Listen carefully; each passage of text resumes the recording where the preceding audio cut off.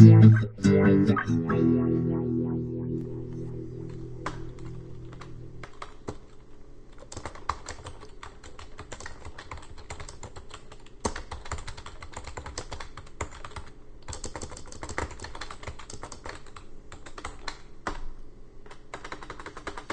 everybody, this is Dan once again with another Git tutorial video. Today I'm going to talk about how to squash commits using Git Interactive Rebase. So I got a new background here. This is my pup Willow. I got a new mic, so hopefully it'll sound a little bit better. Let's go ahead and get started. So today we're going to use the Hello World repo that doesn't really have much going on in it.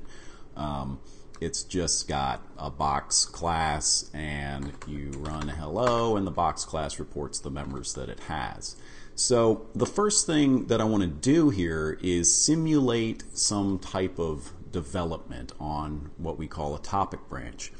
And a topic branch is really just a branch of development that is designed to implement a specific feature, and it's part of a lot of Git workflows, so you may hear that term a lot.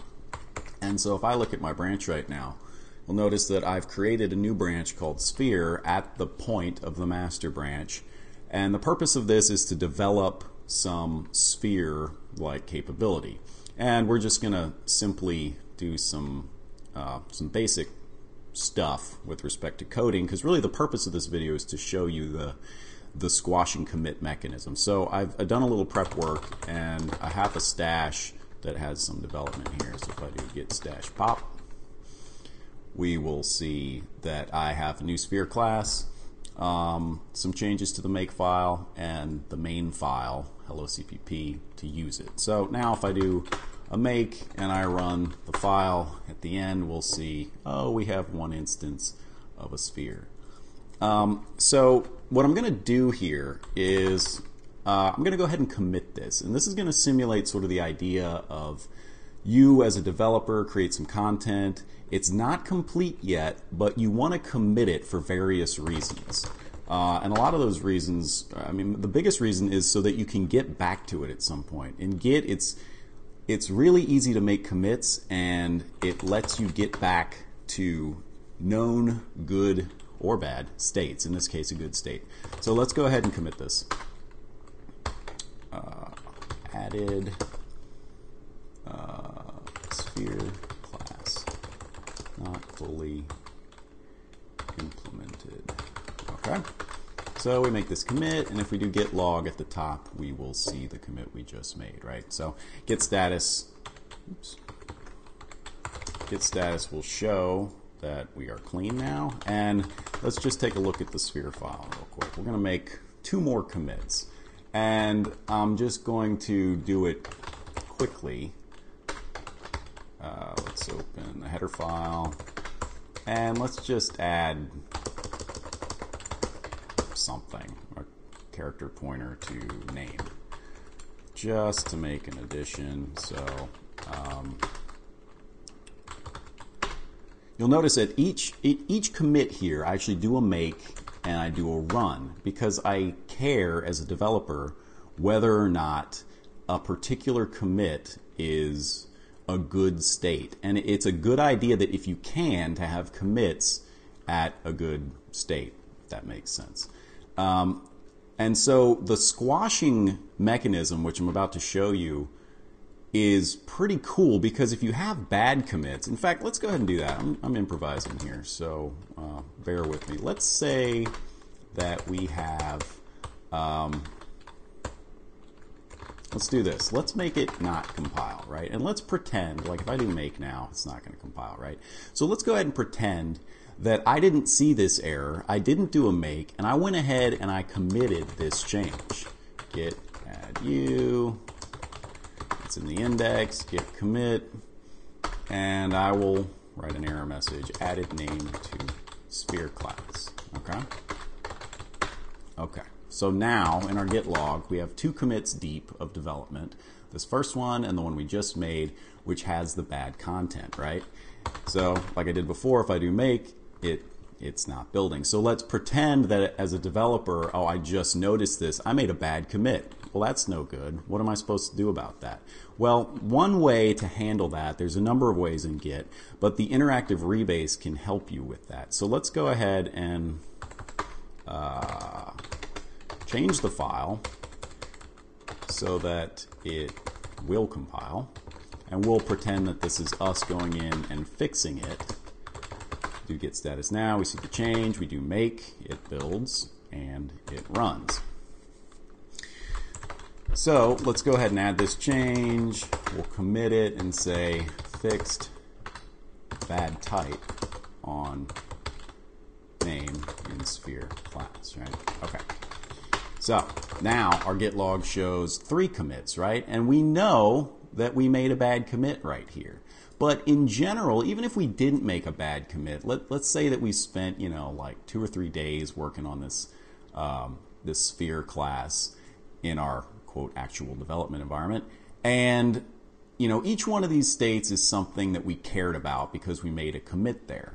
But as a feature, it would be more useful to others to actually squash the content of these of these 3 commits. Get back here. Of these 3 commits into a single commit. Well, why, you might ask? Well, in this case, we know we have a bad commit here. Is someone else ever going to really want to check out to this point in history? The answer is probably not. And so, I mean, it's sort of subjective. So this isn't always the best thing to do, but I want to show you how to do it. So the way you do it is by using the Git Rebase command. And Git Rebase is probably the most intimidating Git command, especially to read the man page. So let's check it out. Forward port local commits to the updated upstream head. Oh yeah, that makes sense, right? So you can read this whole man page and your brain might explode. But one way to use Rebase is with the -I command. Okay, so we have the 3 commits that we want to squash, and the way that we squash them is by using the Git Rebase command with the interactive switch, which is -I. So we just type Git Rebase -I, and then the parameter it takes is a point in history you want to start your rebase from. So in this case, we want to squash the last 3 commits, so we will give it head ~3, which is the shortcut for the last 3 commits. So if I hit enter on this, we get a new editor. And this basically is letting us decide how we want to proceed in our interactive rebase. And down here it shows you what your options are. So I'm not going to go over all these options. The one we're going to use today is squash. And so what you do is these are listed in most recent commit order. Right, just like the git log. So this is the most recent commit, this is the second commit that we know is bad, and this is the original commit that started the topic branch. So what we want to do is keep pick on this commit and change these to squash. And when we write the file, it's going to start the rebase. So here we go. Oh, I'm sorry, there's one more step. This is the opportunity to edit what the final commit will look like. So by default, what's going to happen is it's going to just paste the 3 commit messages all in a row in order. So in this case, I'm going to leave it like this, but this would be your opportunity to sort of reword the whole commit message as sort of a description of the feature, if it makes sense, which is sometimes better than just, pasting in each one of the commit messages here. But I'm just going to leave it like this for now. So you write this file and then the rebase will start. And in this case, it happened incredibly quickly. So it says successfully rebased and updated. And so what's cool about this is if you look at your Git log now, what we see is 1 commit.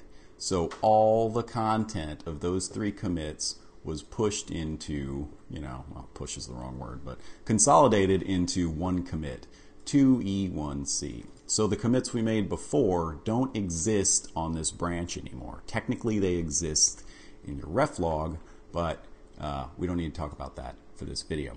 So what this lets us do is consolidate our work, and this is a really, really good idea if you're comfortable with Git Rebase.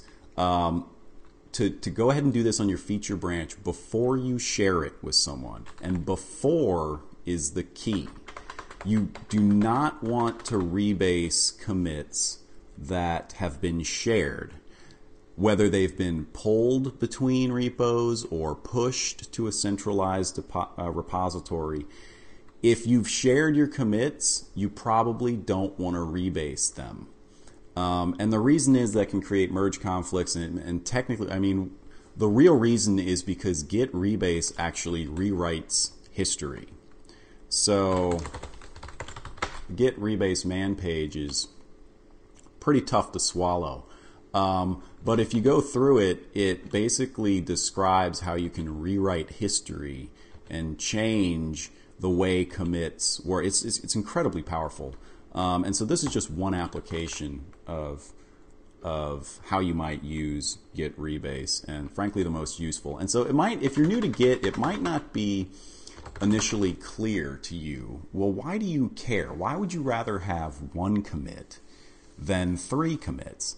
And it's sort of difficult to describe. I mean, and until you've developed in a source code system for a long time and had to go through history and understand the how a project grows, you might not quite understand why it's a big deal. And really, it's not that big of a deal, but the more you can make succinct commits specific to a feature, the better your history is over the long term of your project, basically. So, as an example, those 3 bad commits that we made, which we can peek at if we look at the Git ref log. So these commits, these 3 commits were the commits we made. Remember this commit we made, EE9, that was bad, meaning it wouldn't even build? Well, there's really no use for that in the history of the project, right? No one's ever going to want to go back and check out to a bad state. In fact, there are cases where if you need to track down a strange behavior in your project and you need to know, hey, what commit did this strange behavior start in? Well, you're going to do what's called a Git bisect. I'm going to go over that in another video, which is pretty cool. But basically what happens is, if you imagine these are just random commits in the history of the project, basically you find a commit where something went wrong, and typically you discover it in recent history. So let's say, oh, we found a problem here, and we check out to an old state, like say here, and we say, oh, the problem isn't here. And so you can test for the problem by bisecting the tree, right? So if this state is good and that state is bad, then it'll test this state. And if this state is good, then it'll bisect the tree and it'll continue towards the good by doing a binary search. But what's important about that related to interactive rebasing is that if you have a commit and you bisect your tree and you have a bad commit that you know is bad, then if you ever have to go track down an unrelated behavior on that point in history, you're going to have to go fix the problem of why it's broken, unrelated to the problem you're trying to track down. Does that make sense? So you want your history to be as clean, buildable, and runnable as possible, because you never know in the future when you're going to have to actually go back in time and try to track something down. And if something's broken in that history, it's going to be even harder. So I just wanted to point that out because it's not initially clear, especially to people new to Git. So I think this video is long enough. We only really explored one command here. And so to summarize, if you want to squash your history, you want to do a git rebase -i, and assuming that your commits are unshared and linear in your branch, meaning you just made, say, we made 3 commits in a row. If you make 5 commits in a row, that's fine. You make 20, that's fine. So as an example, if you made 20 and you want to rebase the last 20 in your linear history, you would do it this way. And then remember, in the dialog that pops up, you want to put squash for all the commits below the top commit if you want to squash them all into a single commit. And then, of course, you have a chance to edit your commit message. So I think that's it for me today. Thanks for watching. I'll see you guys next time.